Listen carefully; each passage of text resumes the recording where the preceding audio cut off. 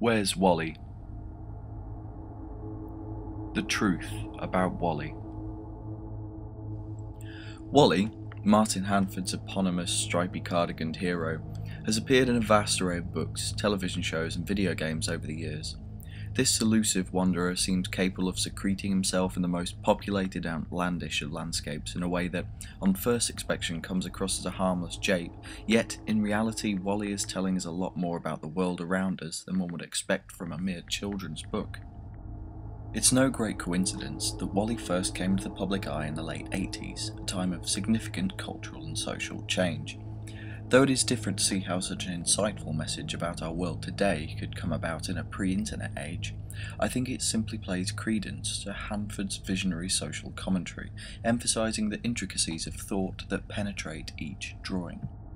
Wally is a reaction to the morally questionable ubiquity of surveillance in the late 20th and early 21st centuries. The message of George Orwell's 1984, "Big Brother is watching you," is distilled into a single image. While you scan the pictures for a glimpse of Wally, searching the crowds for this lone individual, it's easy to forget that we are all Wally. We are all watched night and day by CCTV cameras, tracked when we browse the internet, even followed by digital trails of receipts and travel cards. No crowd is too large for the individual to escape being tracked, no drawing too complex for Wally to be lost. Wally also casts light on the nature of celebrity culture. It's impossible to escape the latest tabloid trash talk about what celebrity did this or that. Paparazzis prey on these innocent individuals who simply want to bask in the glory of their respective field of entertainment, revel in the wealth, and yet remain ordinary members of society, no different from you or I. It seems that society is always looking for its Wallies, someone to focus on in the faceless crowd, some beautiful visage to alleviate the pain of our lonesome existence. But perhaps the ultimate question asked by Wally is about his role within the images. Where is he in all of this?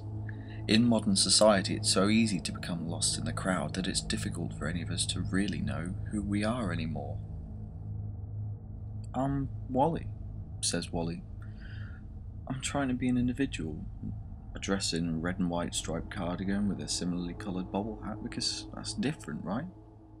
Yeah, I've got your usual blue denim jeans on, but I've got a walking cane. Who has a walking cane? Random, right?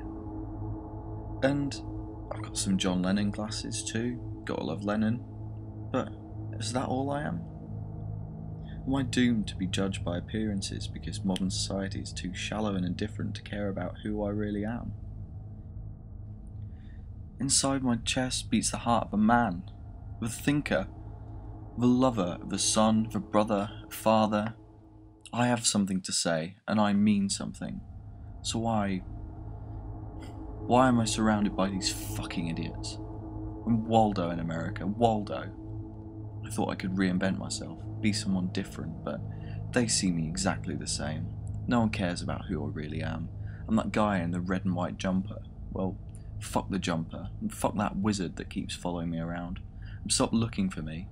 Where's Wally? Where's Wally? Where's Wally? I'm here, you found me. Now what do you want? I'm a human being. I'm a human being. At this point we had to end the interview, as Mr. Wally had become quite emotional. Wally has clearly told us a lot about this modern world in which we live. The toll it's taken on him is clearly beginning to show. Good night, fair prince.